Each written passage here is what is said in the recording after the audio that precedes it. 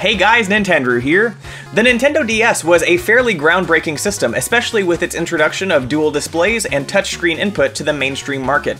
But apparently Nintendo and a few third-party developers weren't entirely satisfied, so we as gamers got some interesting accessories to help expand the system's capabilities. Today, we're going to take a look at some of these somewhat obscure and unique peripherals you may have forgotten about. So, let's get to it.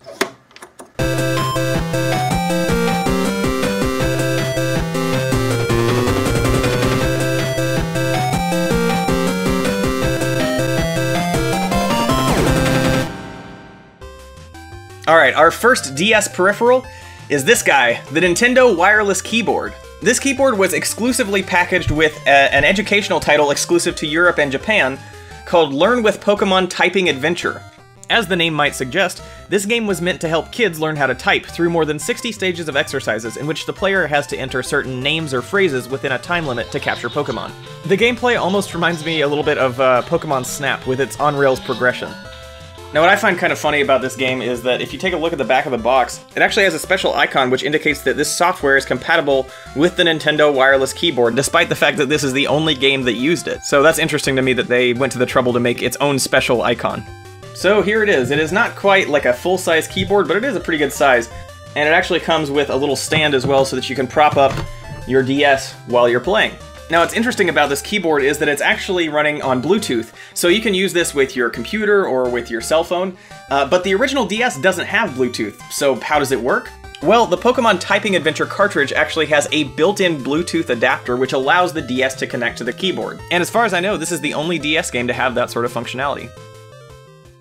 Alright, next up we have one which might be a little bit more familiar to you guys. This is the Guitar Hero On Tour Guitar Grip. This one is probably the most recognizable one of the bunch because it is fairly cheap and you can see it in a lot of bargain bins at local game stores. So basically the concept is that you pop it into your DS Lite through the Game Boy Advance cartridge slot, and then it acts as a portable version of a traditional Guitar Hero controller, which is compatible with the Guitar Hero On Tour set of games for DS. Of course, this controller does have 4 buttons rather than the traditional 5 on a normal Guitar Hero controller, and this one only works with the DS Lite. This will not work with any other model of DS because the controller itself is so shallow that it's only designed for the DS Lite. It won't work in the original, and of course, the DSi took out the Game Boy Advance slot. But for what it's worth, I think it was a respectable effort to try to bring that Guitar Hero experience on the go. It can get a little cramped if you're playing for more than a few songs at a time, but all in all, it's a pretty well-designed accessory. And it even comes with a little stylus shaped like a pick that fits right into the side here. So that's a nice little touch. Okay, next up, I've got the Nintendo DS Rumble Pack. Of course, the DS didn't have any sort of rumble feature out of the box, so much like the N64 accessory of the same name, this peripheral aimed to add that sort of feedback with an external plugin. This is actually the first Nintendo DS accessory to use the Game Boy Advance slot, and Nintendo called these DS Option Packs. This peripheral was first sold in a bundle with Metroid Prime Pinball before being made available on its own. Now this one will work with either an original DS or a DS Lite because it is shaped like an original Game Boy Advance cartridge. So of course it fits in just perfectly to the original DS, and it will also work just fine in the DS Lite.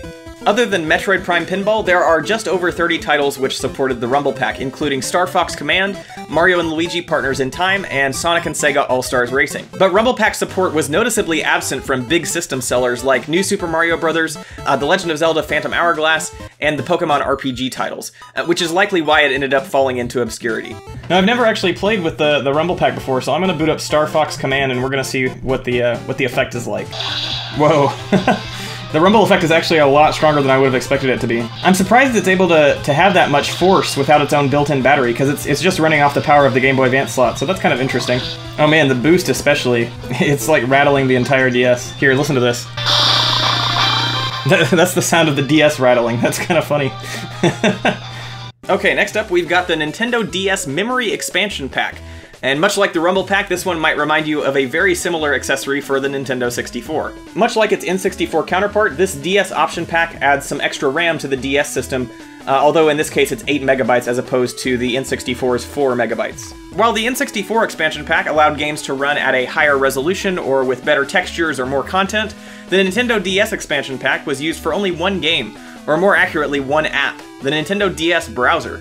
This separate piece of software gave users access to the web at a time when this sort of functionality was just being experimented with for handheld game systems. There were actually 2 different versions of the DS expansion pack, and you can tell that this version was meant for the DS Lite, and it's almost identical to the dust cover that came with the system.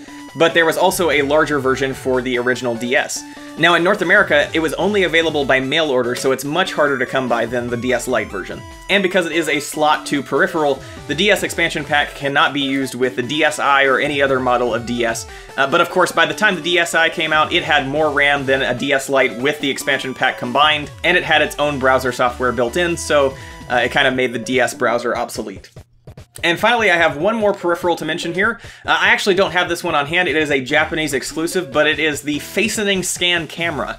I mentioned this briefly in my video on DSi exclusive games. This was a camera peripheral for the DS, which was launched with a game called Face Training, which was originally a Japanese exclusive DS game before it eventually got a DSi port in Europe. This title was marketed towards adult women and promised to help relax and tone the user's facial muscles, as a smaller, more feminine face is often considered more desirable in Japanese culture.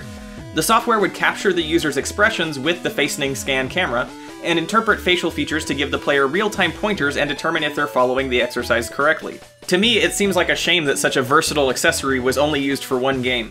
But of course, once the DSi came out, it had its own built-in cameras and also made the DS camera obsolete, so it's no wonder that it never saw a worldwide release. Okay guys, that's about it for this one. Thank you so much for watching. I really hope you enjoyed the video. If you did, as always, please do consider subscribing to Nintendrew for all sorts of cool gaming content, and make sure to share the video with any friends who might find it interesting. Otherwise, I'll see you next time. Bye! Hey guys, thanks again for checking out the video and for making it all the way to the end. Hope you enjoyed. As always, I've got links to all my social media in the description below, Facebook, Twitter, Instagram, Discord, that sort of thing. And if you'd like to help out even more, I've got a link to my Patreon on the right side of your screen. Otherwise, I hope you'll look out for the next video. Take care.